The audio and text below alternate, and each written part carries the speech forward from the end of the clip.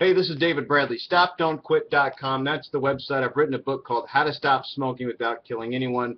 So I'm experimenting with this whole vlogging thing, and I want to talk about some recent news that hit, which is some states, New York included, are seriously thinking about raising the age at which you start smoking from 18 to 21, or at least when you can legally buy tobacco and cigarettes and things like that.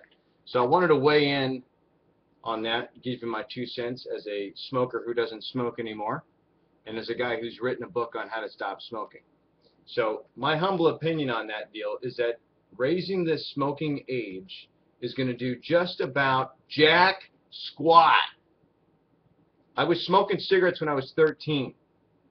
I was playing around with cigarettes when I was 11, 12, 13. I started smoking like once in a while when I was 13 years old. So clearly not legal, but somehow I managed to get them. The older I got, the smarter I got, and the easier it became to get cigarettes, especially when I knew people that were of age that would just buy me a pack of smokes. Look, the age of consent when you can legally buy cigarettes is not going to do anything to prevent somebody who has decided to smoke from smoking. But that's my thought. I want to get yours. So in the comment section below, wherever you see in the video, chime in. Do you think it's going to help? If you disagree with me, please let me know. I want to hear your thoughts. If you agree fully, why?